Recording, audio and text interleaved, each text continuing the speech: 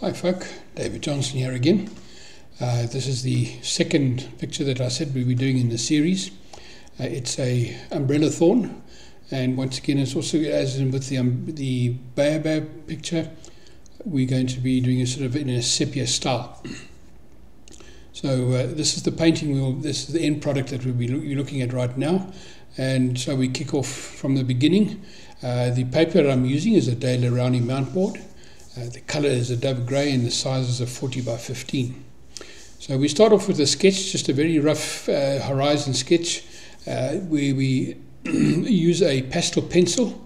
Please folk, no pencils itself, because the pencil, graphite pencil, the marks actually come through on the paper, so you can't do that thing. We kick off with a Rembrandt Burnt Umber number 10, and basically all my clouds I do at the base. We have this whether it's a storm cloud or a blue skies, whatever, I always start off with the burnt umber at the base. But you will see I'm using different pressures so that I'm getting different grades of the colour. And that burnt umber, believe it or not, will actually be my shadow colours within the clouds. So that's a sort of a middle of the range colour, and then when we put the other highlights on, you'll find that will actually become the shadow of the clouds. As I said, we're doing a sort of a sepia style, so I'm moved on now to burnt umber number 9.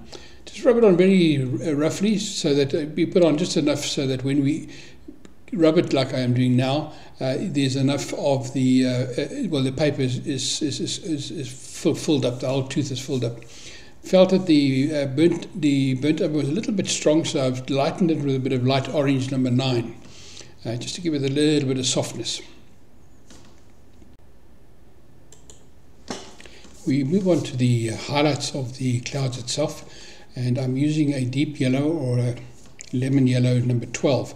Okay, the colours are practically white, but both of them just got just that touch of yellow within them, which will give us a nice warm white. Okay, so this normal white tends to be a little bit on the insipid side, so I like to use either of those yellows in that thing. Now you can actually start to see how the burnt umber now is actually becoming the shadow colour of the actual clouds themselves. You might have seen earlier on there was a little scratch in the paper. We've kind of covered it over so that we've disguised it, camouflaged it, so it's not a problem there. Now moving on to the distant bush line, and I'm still sort of wanting to keep that, I can say, that warm feel to it. So I've stayed away from cold colours. Okay, so we kicked off initially there with a burnt umber number 9. And now I'm using a burnt umber number 5. Okay, I'm using a light orange 0.9. Just an underpainting, under colour that I'm doing for the grasses that is to come. Obviously we'll be putting in our shadows and our other highlights. So it's a colour that we use just to, how can I say, just to create a bit of warmth at the base of the grass. So I'm moving back to the burnt umber number 5, and what I'm doing now is I'm creating bushes and trees that are a little bit more forward than the distant ones, okay? And so we use colour perspective. We actually do the colour a bit darker, press a bit harder, and we do a little bit less rubbing. So the distant bush, a lot of rubbing, make it soft, get it far away. As we come forward, less and less rubbing, more and more texture. Okay? And that helps you with the distance in the picture. Always work for a nice distance in your picture.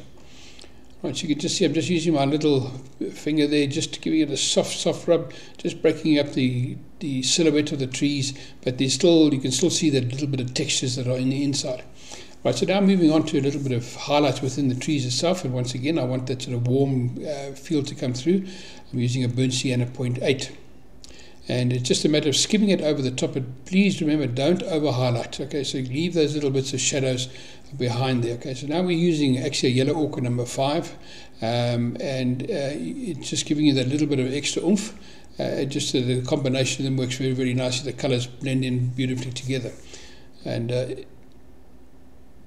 we back to the burnt umber number 5, holding my pastel on its side at a 45-degree angle, and I'm getting those branches and stuff in there. So also it's important when doing those branches, you must make sure where the branches are coming behind that you've got a bit of lightness, okay, so that you can actually see them.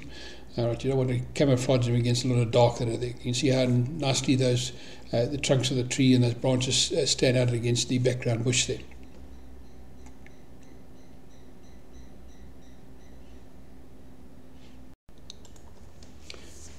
Putting in a bit of yellow ochre on top of those distant bushes there, just to give it that little extra bit of contrast and extra bit of colour. But preserve your shadows, folk, preserve your shadows. Taking that yellow ochre and putting that on top of the grass, and you can see that just underneath that bush line I've kept the yellow away from there, so that we can, it helps to give us that extra distance that's coming through, just being that a slightly lighter colour. But we move on to the foreground, and what we are using now is a burnt umber number 3, and we work it in so that it is on that ridge that I've got coming down there, and we also work it that it actually covers over a portion of that distant bush line, right? That sort of helps with the perspective of your picture itself. And working in the little bushes and etc. that are going to be underneath the tree, we just use the texture. I'm holding the pastel flat on its side, and I use the texture to give it that illusion of leaves.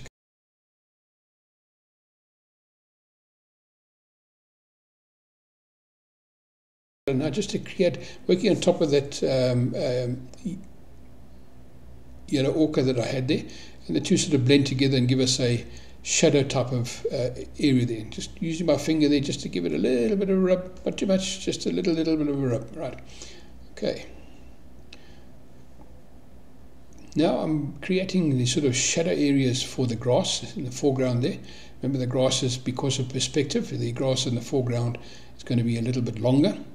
And I just take that Mars Violet and I just skim it over. You can see it's very, very soft. Okay, so you don't want to put it on hard, and you just to take it that you just, it's a skimming motion. Okay, I'm holding the pastel horizontal and I'm just sliding it over the top of the existing colours that are there, giving it a slight rub with your little finger, and it will then start to create that sort of long grass effect that we got there.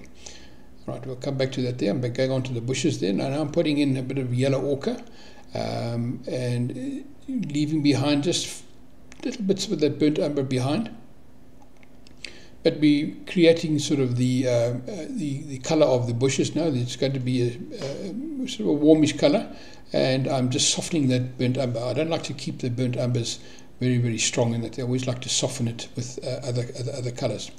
All right, so I'm using that yellow ochre once again, and I'm just on top of that grass, the shadow grass. You can see that I'm just sliding it over, and the two are blending, but I'm leaving behind just little bits of shadow here and there, so that you've still got that effect. Okay, so you always need a shadow to manifest the light. Okay, so always remember that.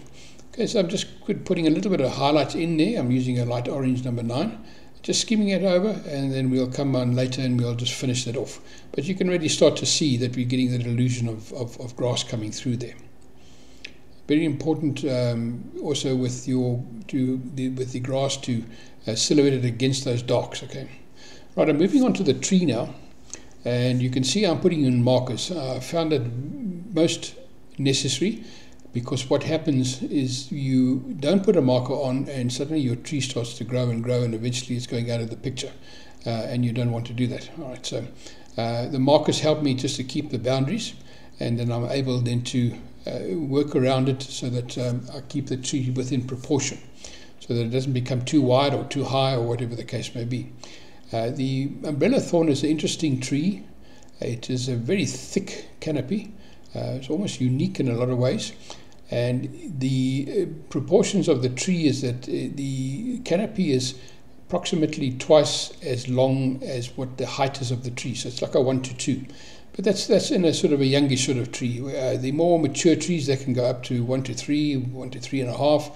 And I've even seen them at 1:4.5. So, but that's an abnormally big tree. So we just rather stay away from the abnormals. and just keep it more or less within the what is a sort of recognized common sort of size, etc. You can see now I'm using the burnt umber once again for the branches and the trunk of the tree, and I'm using a 45-degree angle. All right, so the pastel's got a nice sharp edge on the tip of the pastel, and I'm using that to actually paint in my branches and my trunk. Make sure that your branches go from thick to thinner.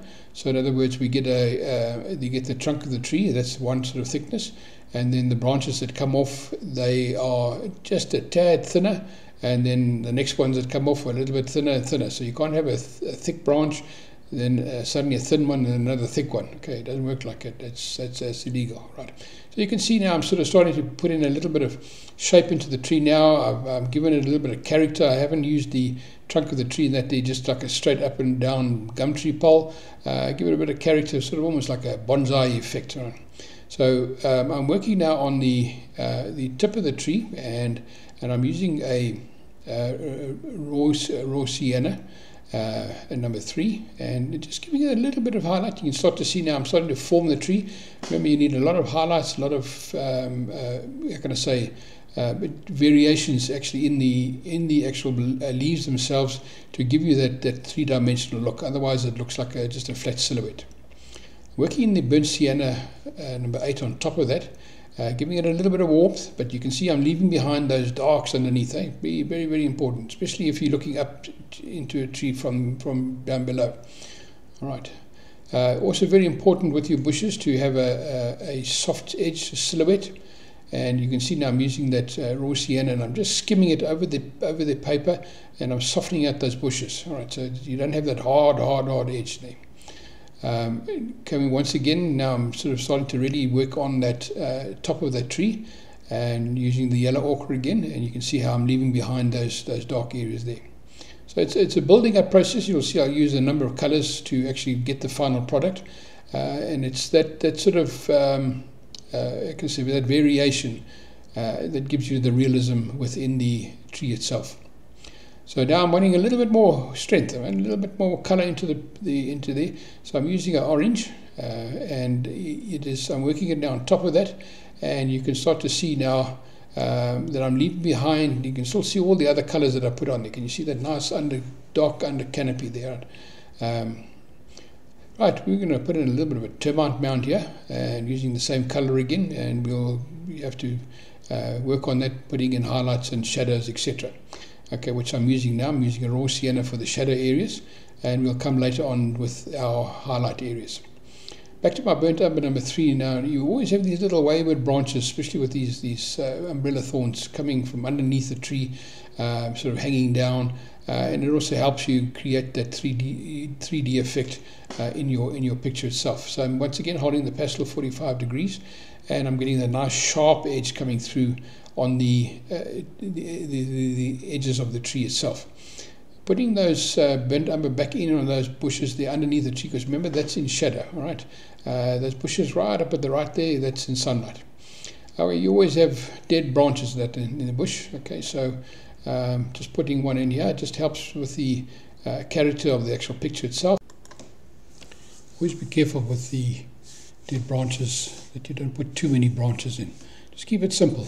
And don't overdo it. I've just found that sometimes we try and copy a dead tree in that there, and we use all these multitude of branches, and eventually it becomes just too busy. Right? So remember that.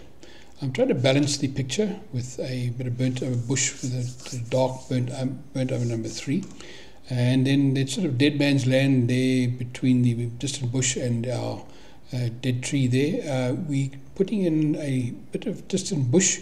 And I'm using the burnt umber number 5 once again. That till there, we'll come to do some highlights on it there. And the termite mound must be the same color as your sand.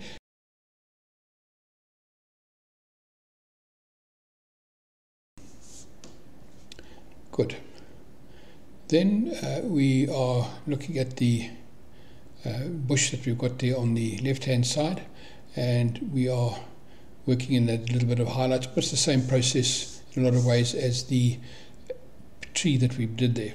Probably a little bit of less color, not so much color on there. All right, so here I am back. I'm back to my burnt sienna, and I'm working that in now on top of the tree itself, in the areas where there's sunlight that is catching the canopy. Right, you don't want to leave any dark shadow areas at the top, the exterior of it, and so that because that all of that area is in sunlight.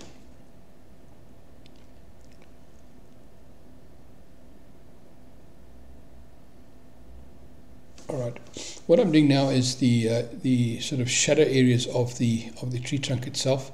I'm using a bit of burnt sienna for that as well. If you're finding that you're struggling to get it to go on, just give it a light spray, fixative spray, a bit of hairspray or a bit of alcohol, and you'll find that it'll work quite well. Okay, so doing the highlight areas for the tree itself, so the branches, the trunk of the tree that's catching the sunlight, we put that in. We'll come back a little bit later on, and we're going to do a little bit of shadow area coverage there as well. Using the orange light, number 9 there, just especially underneath the tree there, just giving us some a little bit of extra highlight, extra contrast, so that the eye goes there. And I'm going to work my yellow ochre on top of that, so that the yellow ochre will be actually just slightly softer than the rest of the grass. I always like to create a sort of a focal point, so you always work on contrast. Very, very, very important. There you can see that yellow ochre coming in, so you can still see the little bits of shadow grass. I haven't taken them away, but it's just an upward flicking motion. In fact, don't spend hours painting in little bits of blades of grass. Just hold your pastel flat down and just flick it up. Okay, so you get that automatic grass effect coming. You could go back afterwards sometimes, here and there, just put in a few extra blades of grass. That will give you that effect, but you don't do it all over the show. You'll see later on, just here and there where you put a little bit of extra in. Okay, so we're using a bit of back to my yellow ochre, and just putting those little bits of colours in there, and then creating a bit of a road there coming through. Okay, so holding my pastel vertical, and I just move it side to side. Remember your perspective in terms of linear perspective, so that it's big in the foreground. As you go away, the pathways become thinner and thinner. Okay, so our picture's starting to take shape now. Getting those highlights in, and I want you to see that all the way through what we're doing is we're creating contrast. So contrast, so the tree is beautifully contrasted against the sky, and all the other bushes have a measure of contrast as well. Okay, so just taking that yellow ochre all the way through. So it's a sort of a combination effect of the two. So when you can see when you put those colours on, it almost gives you that yellowy sort of effect. Okay, so please don't over highlight. Okay, just here, see, I'm just touching it here and there, catching the tops of the trees. Okay.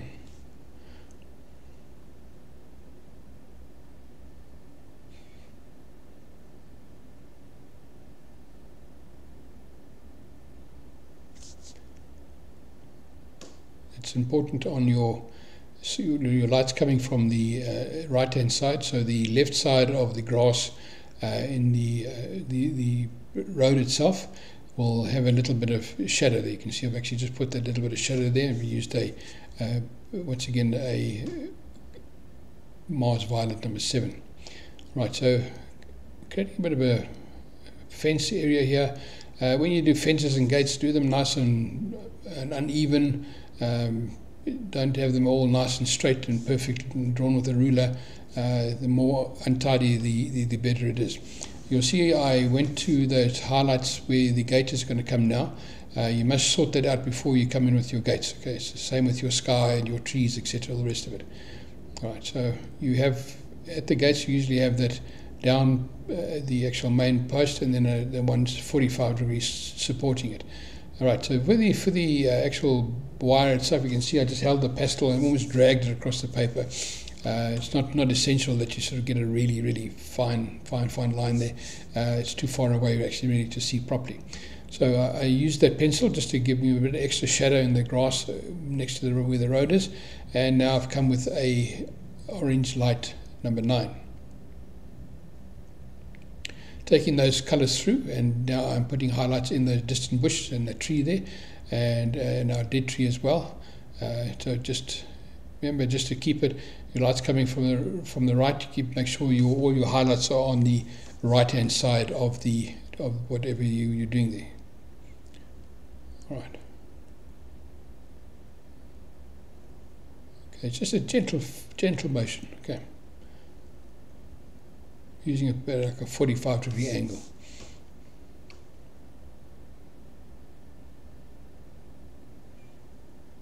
Back to my raw umber. Sorry, my yellow ochre, and now we start to do this sort of finishing touches now with our grass itself.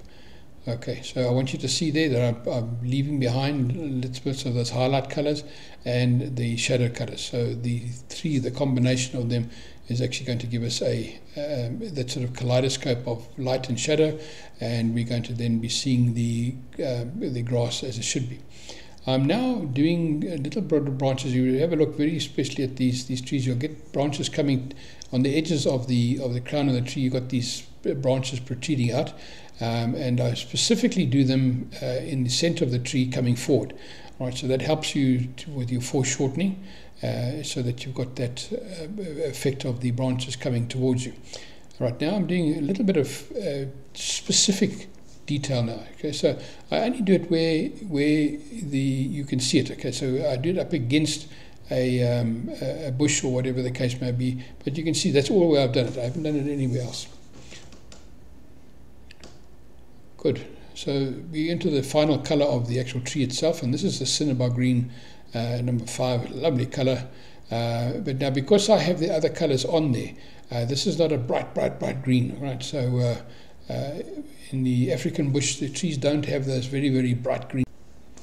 So I've used the texture of the canopy of the tree there to actually give me that effect of the leaves that are there. So it's just a matter of skimming. So if you can't get texture, just give it a light spray, and that'll do the job for you. All right, so I used a bit of raw sienna for the shadow part of the trunk of the tree and the branches. Good. So you can see that contrast between the bright, warm color of the light orange, and as opposed to the muted color of the raw sienna. Okay. We're moving in now to sort of the final finishing touches there. We need to put a little bit of extra highlights in the grass itself, and I'm using a orange light number 9. And you can see I'm just flicking it through, so you can still see my Mars violet, you can still see my yellow ochre. All right, so that's all you need to do. You don't have to spend hours and hours painting every little blade of grass. Right? And then we go back to our little pencil that we used as well, and we then just creating those little final branches, especially on the bushes as well. And you can see also on the left of the tree there, I had a branch which actually cuts across the distant bushes there. It all helps with your perspective and the sort of three-dimensional look. All right. So